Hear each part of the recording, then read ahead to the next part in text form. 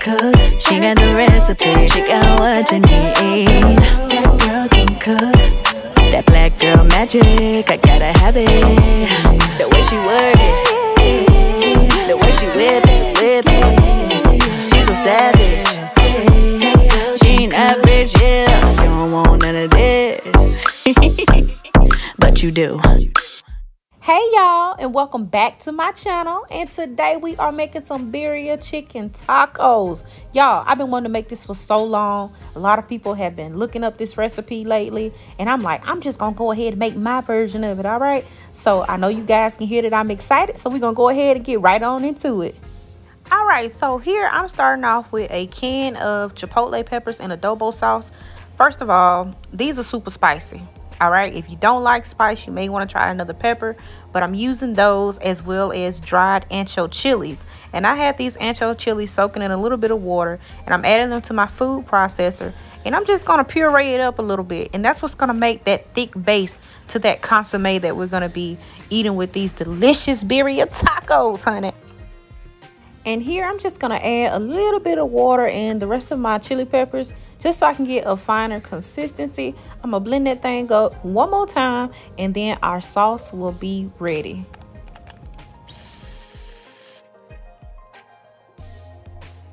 Okay, so traditionally with birria tacos, it's usually made with beef shank, but today I am using chicken thighs. All right, chicken thighs, that's what we eat in my household. Okay, so I'm going to use some chicken thighs, and I'm going to place those into the bottom of my crock pot, and then I'm going to pour in my sauce that we just pureed with the peppers, with the chipotle peppers and the ancho chilies. So I'm going to pour all of that in there, all that good stuff. Look at that.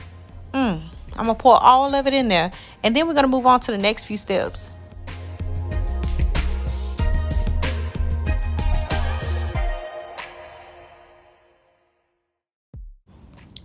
All right, so it's time to season this thing on up, and we're going to use 1 cube of chicken bouillon. If you're using beef, you want to use the total opposite, which would be beef bouillon. And I'm just going to break that up in there.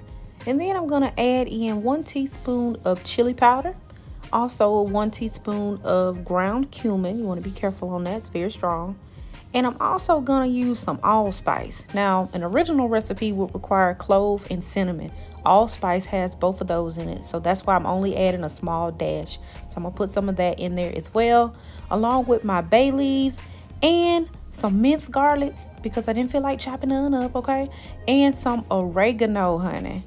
And then guess what? We're gonna add some shallots, and we're gonna mix that thing right on up.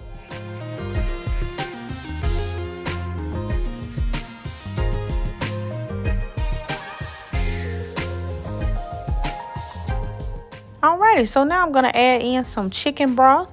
Okay, I'm using half of this container, and you can use water if you don't have chicken broth, and if you're using beef, you can also use beef broth. Okay, whatever you want to do, whatever floats your boat. And I'm just gonna mix this up. All right, you know that paste is very thick, so we want to add in some liquid and cover that thing on up, and then we're gonna cook it on high for 4 hours. That's all the time that you need.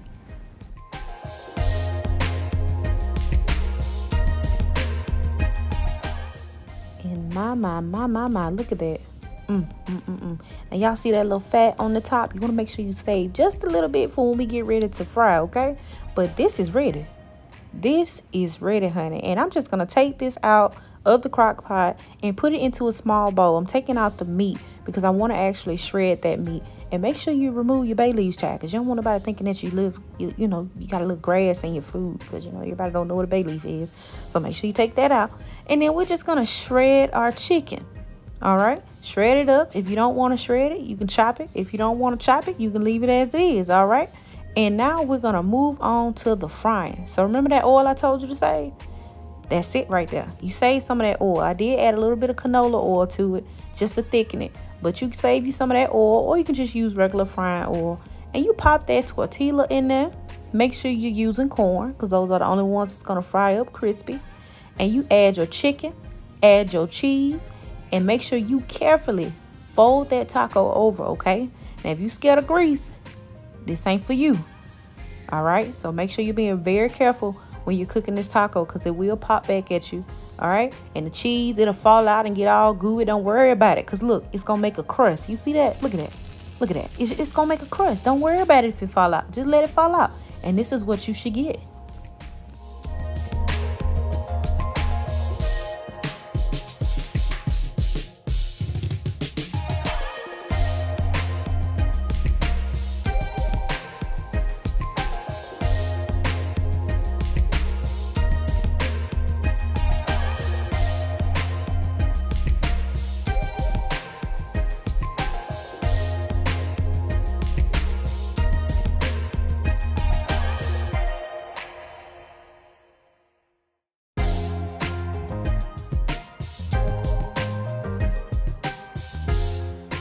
And this is our final product. Honey, I topped it off with a little bit of cilantro and some fresh shallot and some lime wedges, honey. And I'm going to dip it in my sauce and it's going to be good. Do you hear me?